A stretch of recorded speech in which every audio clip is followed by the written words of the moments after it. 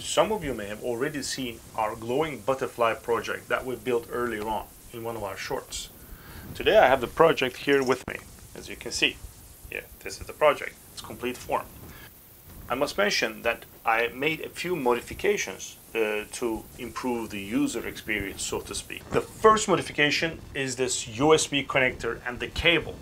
Now, with this USB type A connector I added to this board, now I'm able to power this kit using an ordinary USB power bank. And the second modification I introduced is this little switch over there. I can turn it on and off. And what this switch allows me to do is to turn the music on or off at will without affecting the actual LED patterns, which I really like. But the music can be a little too much sometimes, so this actually helps me to control that. The third modification I made are these ceramic tiles at the bottom you see there. They're glued at the bottom there, attached with 4 pieces of craft stick. What this allows me to do now is to put my butterfly on my desk, on my table, or any stand for my viewing pleasure. Before I go into the details of the operation of this kit, let's first take a look at the 3 modifications I explained in a bit more detail in case you would like to implement them in your own project. Come on.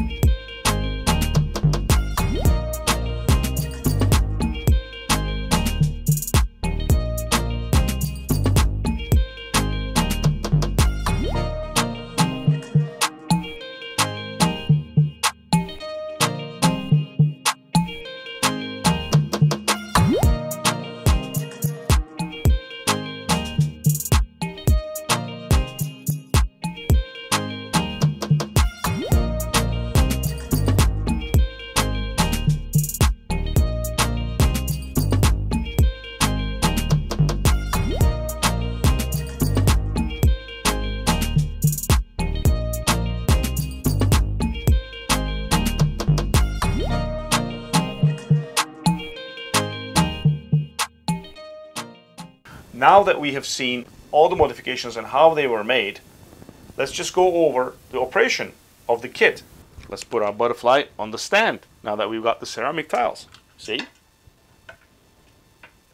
Perfect. Before I turn it on, I want to talk a little bit about this remote control that actually comes with the kit.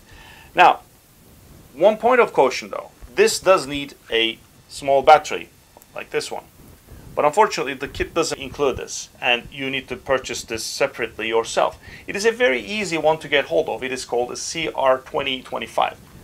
You basically put it there on its tray, like so, and then simply slide it into the remote controller.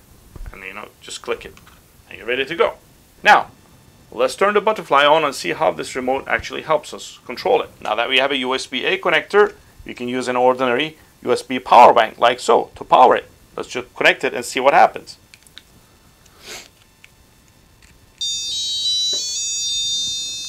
Wow, nice and bright and loud, you see. Now let's use the switch on top to turn the music off. I like the LED patterns which are really bright, but I don't want to listen to the music, so we just turn it off. Ah, much better. Now, like I mentioned, there's a remote that comes with this kit, but unfortunately the remote doesn't have the feature to turn the music on or off on it. So that's why I had to make that switch modification that you see on top of there.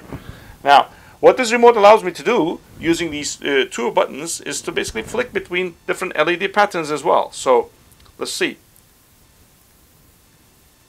As you can see, I can scroll through different modes and just leave them there. So you can actually have static LED patterns as well. Right? Like so.